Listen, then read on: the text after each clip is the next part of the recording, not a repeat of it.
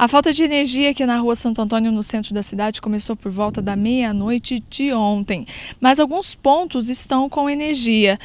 Um prédio, uma casa tem energia elétrica, mas as casas daqui para cima estão sem energia elétrica. Os moradores não sabem o que aconteceu, se foi um estouro de transformador ou se simplesmente a energia caiu. Alguns tentam ligar para a concessionária, que afirma que não está sabendo de nenhum problema na linha de transmissão.